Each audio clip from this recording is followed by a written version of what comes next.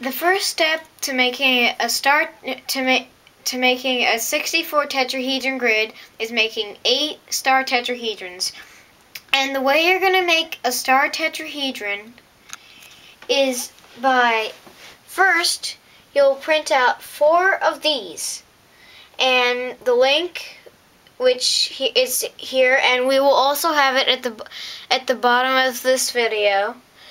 And what you're going to do next is you're going to color it so that 2 of them are blue on top and red on the bottom. Then the other 2 are going to be red on top and blue on the bottom.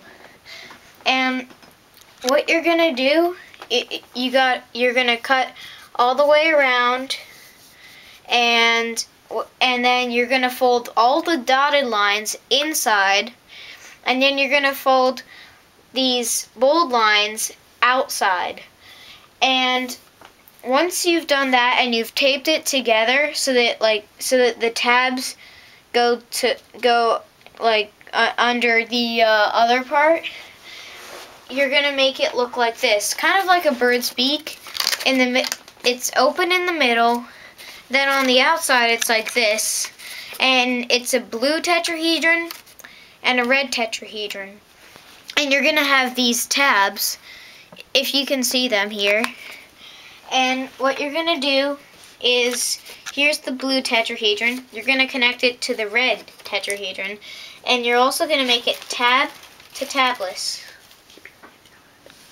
And then what you're going to do, you're going to get the next 2 and do the same from top, so it's red to blue, and it's blue to red.